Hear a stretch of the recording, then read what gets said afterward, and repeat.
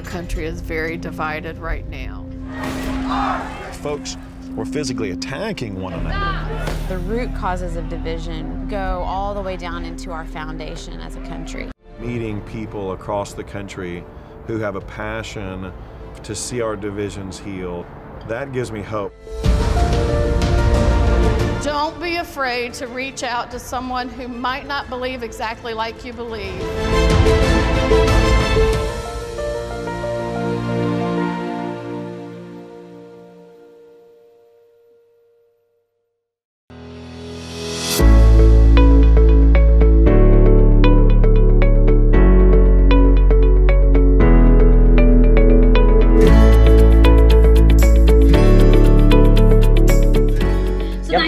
Guys for joining us on India Podcasts, and it's real nice to sit across time zone and to say, you know, it's morning 8 there, it's evening 8:30. So how are you guys doing to start with?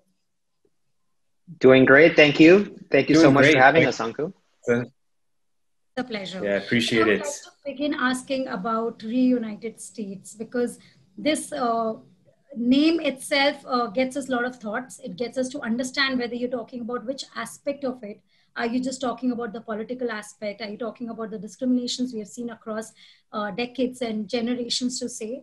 So could you help us understand what really it means to both of you individually, and what's the purpose of story that you're trying to tell? So I can start. Yeah. So the Reunited States is a documentary that's all about everyday Americans trying to bridge the political divide. In the United States, what we've seen the Republicans and the Democrats basically fighting very, very, in some cases, violently over the last few years. And the Reunited States followed these journeys of everyday Americans. So to me, what the Reunited States means, it's all about healing and unity and trying to come together. And we see this in the form of these real life people and these real life stories of people that are literally reaching out, in some cases, across the political aisle, across the spectrum, and saying, hey, can we have a conversation? So this is one of the reasons why I wanted to get involved in the project too, because I wanted to learn about how one can engage in this kind of behavior of reconciliation, of trying to reach out, and also to see just the fact that others are doing this in the US, and to be inspired by that and to try to take some hope from that. Because right now it's a very, very politically divided atmosphere in this country right now. Raj put it beautifully. It's about people trying to overcome our political divisions, but also our racial divides and our historical divides. You know, the biggest revelation, I've had two on this journey. One is how politics are built upon the foundations of other divides, like the racial divide and socioeconomic divides, the urban and rural divides, you know, gender divisions, and how politics is an apparatus that's often built upon some of those other historical divides. And then also the other big revelation was that we're all a part of this problem. I think it's very easy to point the finger and say, those people are the ones making this mess. They're the ones that are trying to destroy this country. But the truth is, we all are part of this, and we all have a role to play in figuring out how to move forward from here. And for me, looking within was as important as being ready to speak outside and externally. And that sort of self-reflection was something, you know, examining our own implicit biases and our passions about how we feel with those we disagree is truly important. So a lot of internalization was required or happened during the process of making it. I mean, did it go like the process of making this documentary did require a lot of internalization, as Ben was saying, that it was more about internally understanding than executing it towards outside? Yeah, I would agree with that. And it happens in a couple of ways, right? The first is one of the techniques for depolarization that we see the characters go through, and that we also just came to learn in our research, is to examine your own inner biases, right? Because we all have inner notions of, you know, this person is different, this person looks different from me, this person believes differently from me. So that is a process of internalization, is to really look inside yourself and to see, hey, what are my biases and how can I change it? And then I think more broadly, just the project itself, I think at least forced me to realize that there are things that I can do, right? I can have conversations. I can go out and meet people. I can engage in certain techniques and practices when I'm having these conversations. So from that point of view, it was internalization for myself, because it made me realize that I can be very much a part of the solution. Because it's always like this other thing, right? It's like, oh, these people are bad and these other people are fighting. A lot of judgment flows through, yes. Yeah, and you never think about what can you yourself personally do. So that for me was the beauty of this film, is that it's not targeted towards the politicians. It's not targeted towards community leaders. It's targeted towards everyday people like you and I, right? And the other nice thing that's very universal about this film, and why we want to bring it to international audiences, is polarization is happening around the world. It's happening in different countries around the world. We see it happening all across the oceans. And these techniques are universal, right? It's all about coming together, having a conversation, opening your mind, opening your heart. And that's why we're so excited to bring it to audiences around the world. There you picked it up, Raj. I wanted to ask both of you this thing, that when you're wanting to bring it in India also, you might find a lot of relevance, but how would you convince the audience here? Because somewhere the demographic of this country and states are quite different. Although we also have polarized politics in India, we do have two strong parties always betting against each other. But I think a lot has been identified in your making about independent candidates. So how do you think you will draw a relevance of the documentary in this country as well? Ben, if you'd like to give your thoughts around that. Yeah, I mean, first and foremost, it's a human story. There's obviously a lot of these philosophical ideas, but we decided pretty early on in the process not to go into the philosophy of politics or to make it too academic, that it's really got to be this emotional, visceral story. And so when you're watching a story of someone like Susan Bro, who's lost her daughter to violence, the story of a mother losing a child, which is so painful, is universal. And that's something that we can all connect to. And so, the film itself is not so much an academic exercise. It's really looking at this emotional arc. And so we hope that's one thing that will make it universal. But yeah, you talk about the diversity. There's a lot of similarities between India and the US. I mean, India is the largest democracy in the world, and it's incredibly diverse, and diversity has typically been a strength. I mean, these are all descriptions that we can use to talk about the US as well. And so, and then the two major parties that have been fighting and battling. And really, when we talk about these issues about trying to find common ground, it's not, some fantasy or some naive suggestion of we all need to move to the center. You can really believe strongly in your own political view and still advocate for a better way of discussing with each other. Because the problem now, we've always had sharp political disagreements. But the problem now is we're dehumanizing those we disagree with. We're actually thinking they're trying to destroy our country and destroy our way of life. And that's incredibly dangerous, because historically dehumanization precedes violence. And we're starting to see that now. There's more and more political violence. And so it's really saying we need to see the humanity in each other. Even if we disagree, we don't need to get along, but we at least have to tolerate each other and respect each other. Otherwise, we start to face some pretty dangerous outcomes. That's a strong message. And Raj, when you talk about India, also when it comes here, it'll be two things. One, understanding the politics in US that you're trying to show and blur the gap between, because we have always seen US politics like Republican, Democratic. So trying to understand the third aspect can be difficult. How do you think the audience would connect to it, according to you, Raj, like in India particularly? Do you think they will understand what you guys are trying to bring out through this documentary? Because it has real anecdotes. It's not fiction that way. It's a documentary. I think so. And, one of the decisions that Ben made, one of the creative choices that he made early on, which I think has been very smart and that it's made the film universal, is we never actually define what a Republican is or what a Democrat is. We basically position at the start of the film, there are these two factions that are warring. And that theme of me versus you, or us versus them, or these two camps versus each other, that is a universal theme. So nowhere in the film do we say, oh, this is a fight of Republicans versus Democrats. Here's what a Republican is. Here's what a Democrat is. We don't even define what the beliefs are. We just say, hey, look, there is this problem of division, and here's what people are doing to overcome this problem. So I'm sure that in countries like India or other countries like Australia, where polarization is an increasing problem, there are human stories like this, where people are reaching out and trying to have a conversation. So again, I think because of the way that the film would have been a lot less relevant had we taken that academic or that political approach, where we'd said, look, here's the history of the Democrats. In the 1800s, this is what we stayed away from that entirely. And we said, look, people are fighting, and let's now take a look at what people are doing to try to overcome the division. So we leave it at that layer of division, of self-interpretation there. Yeah. So I think that makes it universal, and I hope Indian audiences will connect with that. And the greater thing is that it's coming around a time when we have 5 state elections happening in the country. So it's almost coming around a time when people are in this whole mood to understand how politics plays a role in their lives. We are going through that phase in the coming month, and your film may just bring out that sentimental value in people to understand it better.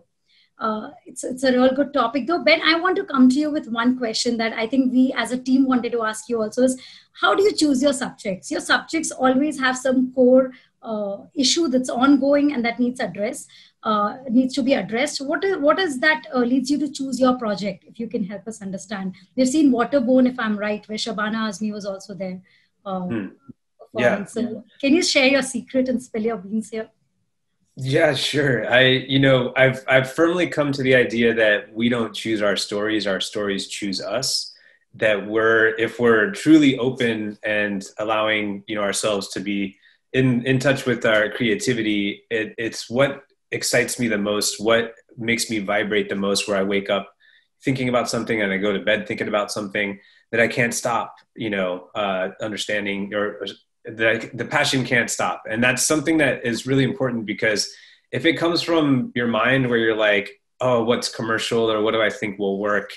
It's not coming from a pure place of moving you. And for me, I really need something to inspire me so much that I can't not do it, because otherwise what's the point? And it's an incredibly hard process, making a film. It's also an incredibly unpredictable business.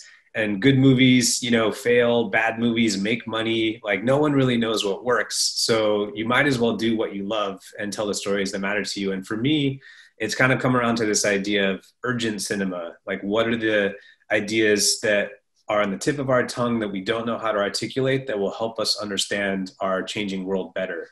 And cinema is this incredibly powerful tool. It allows you to walk in someone else's shoes for 90 minutes. It can allow you to change the way you see yourself and see the world, see the human condition. It's a front row experience to someone else's life.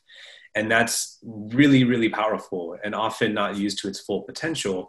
Of course, it's got to be entertaining. Like, I'm not trying to be on some soapbox and say, like, let's change the world with films, but it's all of the mediums wrapped into one. It's theater, photography, music, literature, performance. And these are sensitive issues as well. So you have to be factually correct. Yes.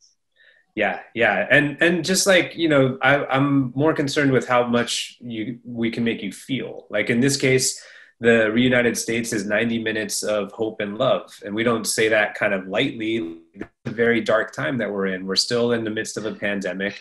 The economy is still in shambles. We're in political divisiveness. Like these are really difficult times. And so, the fact that we are separated from each other in physical distance, and we can't see people we love and our family members, and we can't meet in public with friends, that has a huge psychological effect on us. We're social creatures. We need each other like we need food and water. And so we wanted this film to have a healing effect, to say, look, the news tells you how bad it is out there, but the news is also a part of the problem. Like, they're amplifying the worst 5% of humanity because it sells. What about the other 95% of humanity? And that's what we wanted to try and shine a light on, is just everyday heroes that are doing this work.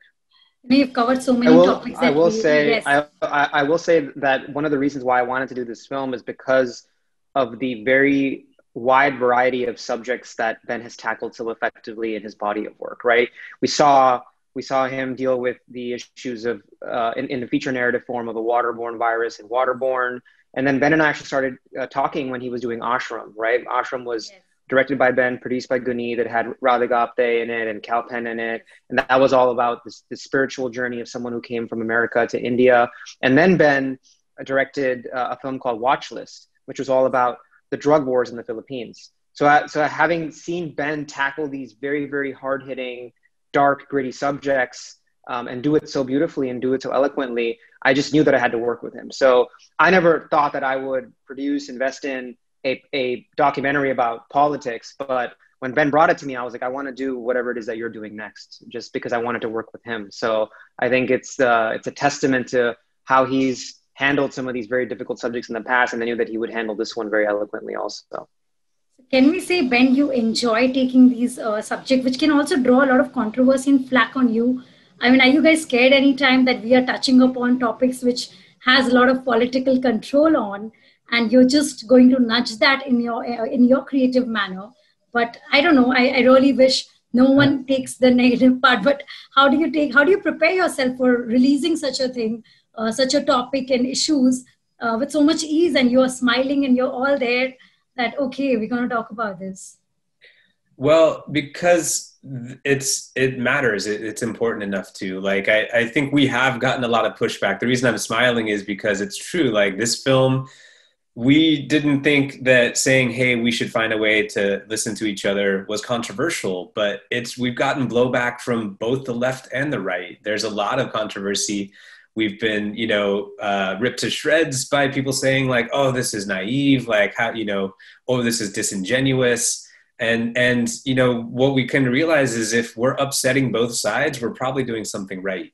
And so it hasn't affected us because, and this is what it comes back to saying, do you believe in the work that you're doing? Like, I think earlier in my career, there were times where I look at my work and say, oh, like, this didn't come together, or I wish I had, and now I'm at the point where I feel every frame that we put out there is something that I'm proud of and stand by. And so it doesn't affect me as much when someone else doesn't respond to it, because I know I did my very best and that I'm proud of the work. And so, and in the end, during this time, like, we're trying to give people hope. And if people, have a problem with that, that's not something that says about what we're doing. It's about where they're at in their journey. And so I told Raj this early on. I was like, whatever happens with this film, I'm just so proud that we're trying to send this message in this time, because not many people are saying this.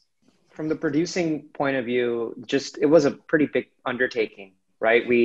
Ben and the team shot in more than, like 10 states, 15 states. And every single place we went to, we typically had a different director of photography. So that we had more than a dozen different directors of photography. We shot all across the United States. The whole film was independently financed. A lot of the traditional outlets that finance documentaries turned us down early on. Later on in our journey, after we had a rough cut and people saw the value of what we were trying to do, we did get some financial backing from some larger institutions. But early on, it was a very difficult journey. We all worked for little to no pay. So it was a tough project, right? Because it was a labor of love. We really believed in what we were doing, but we didn't necessarily have the financial backing. But I think the nice thing is, because we did have some independent financing, and because Ben and I and the entire team worked so hard on the screen, it looks like a very large scale production. But behind the scenes, all of the sweat and the blood and the tears that went into it, that was a pretty challenging process. And then I think just getting the film out, right? So eventually the film did end up going to many, many different great festivals. It was the opening night film at CineQuest, and it won several awards, and it's eventually been released widely on all these platforms.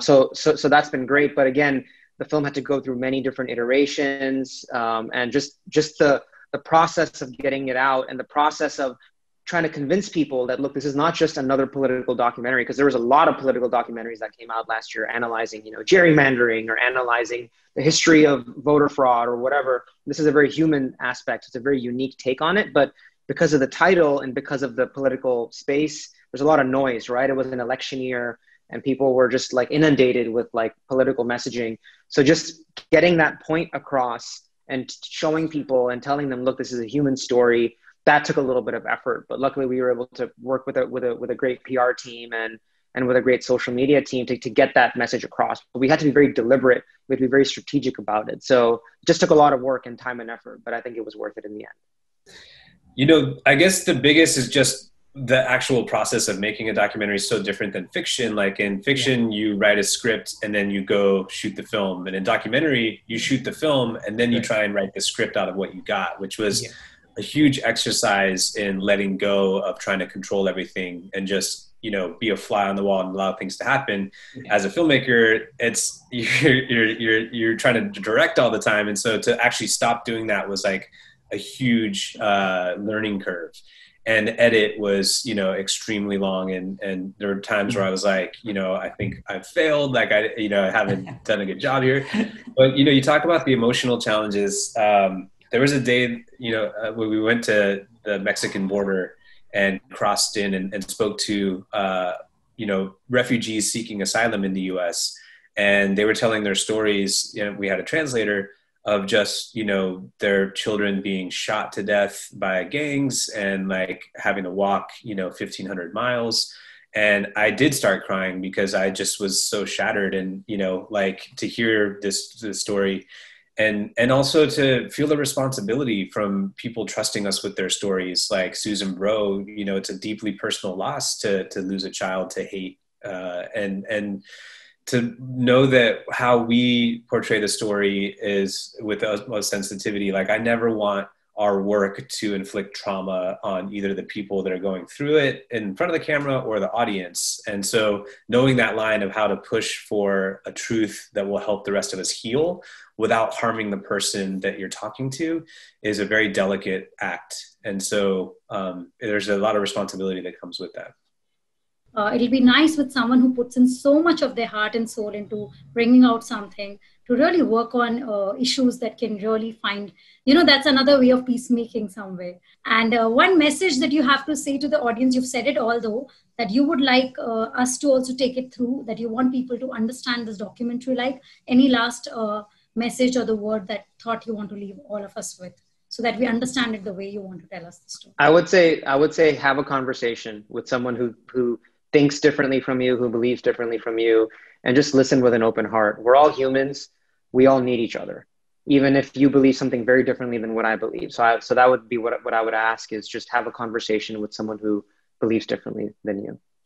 Yeah. And to that same token, I would say our website, reunitedstates.tv, it's very relevant for anyone in the world of how to talk to family members, how to talk to friends about politics and difficult things. And one of the main tenets is go into a conversation not trying to change someone's mind. Don't try and win an argument. Go in trying to understand where they're coming from. So use curiosity to ask questions rather than bludgeon them with facts or say, but don't you want to see it my way?